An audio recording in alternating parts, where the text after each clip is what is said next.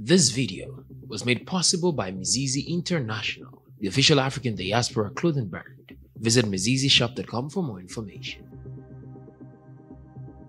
In Senegal, at this very moment, an air of triumph fills the streets. Bassirou Diomaye Faye, a 44-year-old opposition figure, stands on the cusp of ascending to the presidency of this West African nation. Remarkably, this comes mere days after his release from incarceration to contest the election.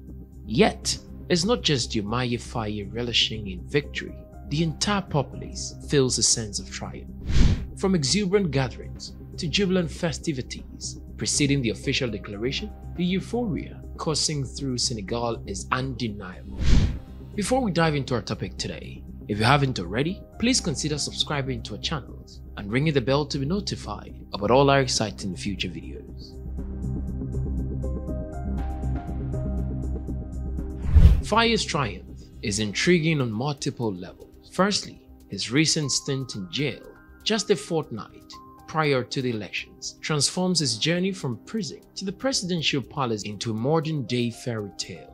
Secondly, he emerges as an underdog in comparison to the more popular contenders. Lastly, at a youthful age of 44, his rise to power defies the conventional norms prevalent in Africa, where elderly leaders often dominate the political scene. Nevertheless, there appears to be a shifting tide in Africa's presidential preferences.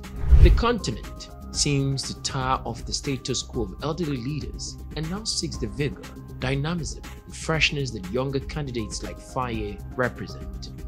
Although the official results of Sunday's election were still pending, the former Prime Minister, who stood as the other leading candidate and enjoyed the support of the incumbent President Macky Sall, considered defeat based on preliminary data.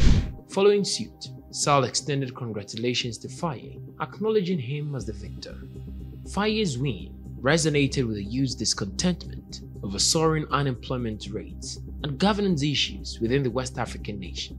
In his inaugural address as president-elect on Monday evening, the former tax inspector pledged to turn a new page, signaling a departure from the months of turmoil and numerous political detentions that preceded the election.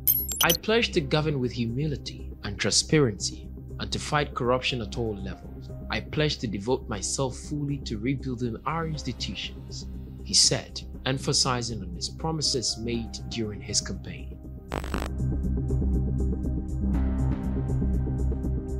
Ibrahim Traoré, aged 36 and at the helm of Burkina Faso, has pledged to confront government corruption head-on. Much like Faye, Traoré garners widespread support from citizens across the country. In recent years, Africa's political landscape has undergone a significant transformation, witnessing the rise of younger leaders assuming pivotal roles. Abiy Ahmed, aged 46, leads Ethiopia, while Andry Rajoelina, at 48, governs Madagascar. Ibrahim Traoré, aged 36, spearheads Burkina Faso, and Faye, at 44, is set to lead Senegal. The surge of younger leaders isn't limited to these individuals alone. Many other young figures are stepping into prominent political roles across Africa. For instance, the outspoken Julius Malema, aged 46, of South Africa's economic freedom fighters, and Nana Bediako, aged 44, of Ghana's newly established political party, the New Force, are among those seeking to lead their respective nations. This shift of young people in powerful positions carries a promise of optimism and the potential for profound change, particularly considering Africa's disproportionately youthful populations. Ensuring proper representation for this demographic becomes paramount. With a youthful president, the voices and aspirations of the youth are authentically acknowledged and comprehended.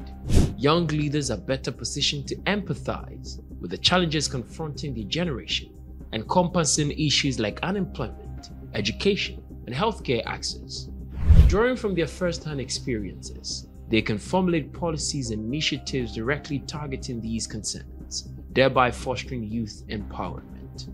Moreover, their acute awareness of contemporary trends and evolving cultural norms equips them to navigate the complexities of governance effectively.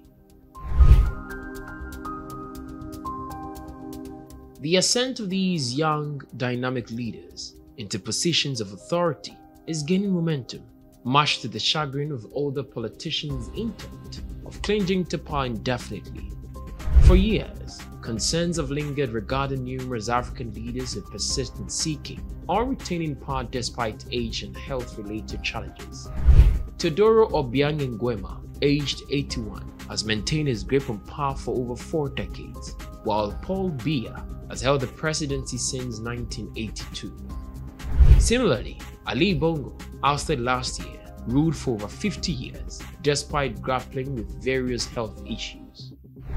Nigeria's Bola Tinubu inaugurated last year at 71, and Liberia's 79-year-old President Buhari, who nearly collapsed during his inauguration speech, exemplified this trend.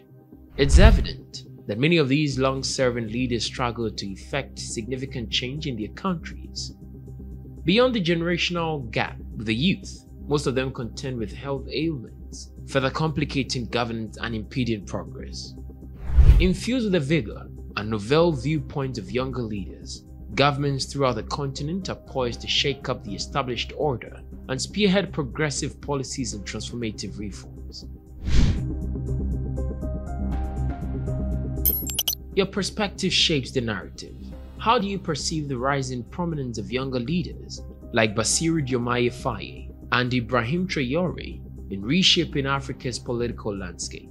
Share your thoughts in the comments below. Are you optimistic about the potential for transformative reforms under the leadership of these dynamic, youthful figures? Would love to hear your insights. Do you believe the emergence of younger leaders will effectively address the pressing issues facing Africa's youth, such as unemployment and access to education and healthcare? Join the conversation and share your views with us. For more thought-provoking discussions and updates on Africa's evolving political dynamics, don't forget to subscribe to the New Africa channel. Your engagement is key as we navigate the path towards a brighter future together.